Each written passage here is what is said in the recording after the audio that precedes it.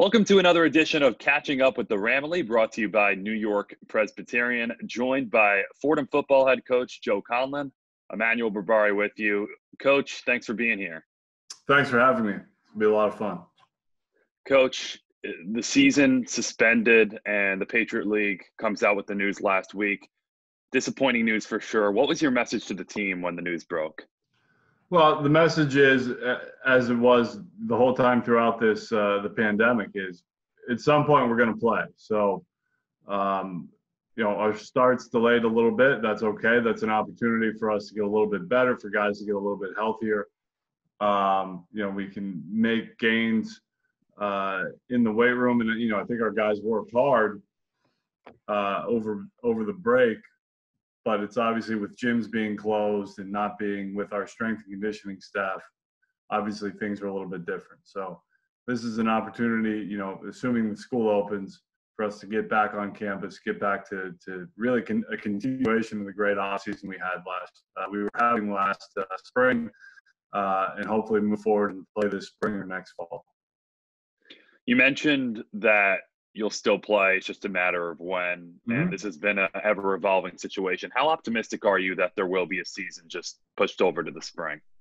I'm very optimistic there will be a season. When it happens, I can't speak to that. You could drive yourself crazy reading the news. It's somewhat up and down. But listen, certainly college football is not done, and certainly college football at Fordham is not done. So we're going to play. Just let us know when, and we'll go from there. The strength and conditioning aspects put on hold in terms of being at Rose Hill with the strength and conditioning staff. How will the players stay fresh to ensure that should there be a season just a few months removed from now, they'll be ready to go? Yeah, well, Coach Gilfetter's done a great job of reaching out to our student athletes and figuring out what they had for equipment and giving them some suggestions about what they could do. If it was strictly body weight, or if they had some dumbbells, or if they had access to a home gym, or things like that. So Coach has done a great job, and I think the guys feel like they're in a pretty good spot considering the circumstances. Assuming we can get guys back on campus here towards the end of August, depending on what our weight room protocols are, we feel confident that we can get the team through the weight room 4 times a week and should be in a great position from a strength and conditioning standpoint whenever we do resume playing, hopefully this spring or sometime late next summer. Coach, you talked about keeping tabs on the team. What are some of the ways throughout this entire time you've been able to stay in touch with the players? Any team activities you've instilled? Well, just, a lot of we do a weekly team meeting. And I kind of ran out of things to say probably in early June. So what we started to do was have guest speakers. And we've had some, we have one of the benefits of being in Fordham is we have fantastic alumni. So we've had some unbelievable alumni speakers. Mr. Calls addressed the team a few times.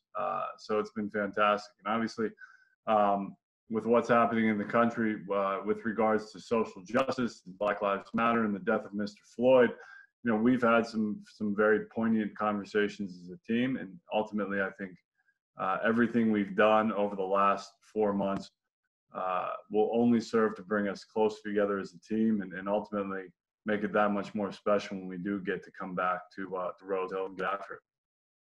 Has there been anything that stuck out in those conversations in terms of social justice and a team camaraderie that's been forged through those conversations?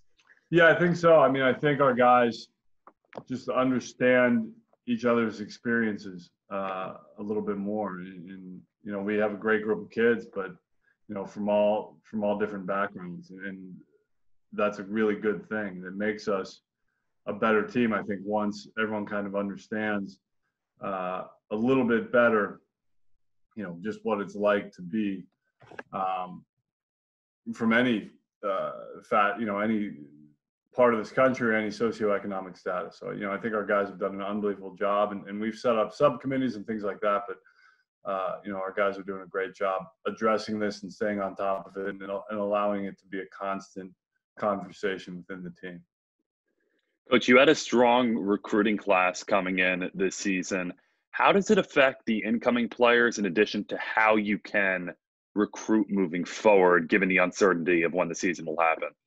Yeah, I mean, we're recruiting as planned, and that we will be continuing to bring in incoming classes, and for the guys that were supposed to be starting their football careers this August, they are they're starting their football careers this August. It's just gameplay has been postponed temporarily. So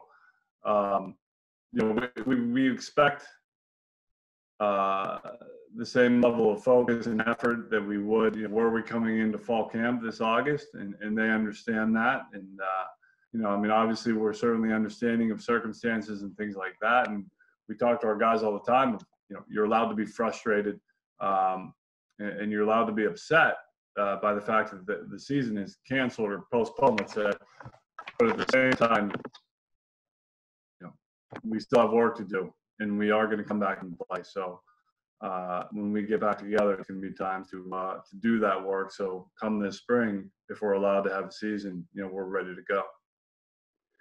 The team took a lot of strides last year. One of its strengths is the fact that it's a very young team. You had a lot of returning players this year, particularly at key positions. Do you take any solace in the fact that during this difficult, challenging time, you have a lot of returning players and you're likely to have them when this is all said and done? Yeah, it's certainly great to have. I think someone said we have 91% of our returning starters coming back. That's a great thing. I feel really good about this team, really excited about our upper class leadership.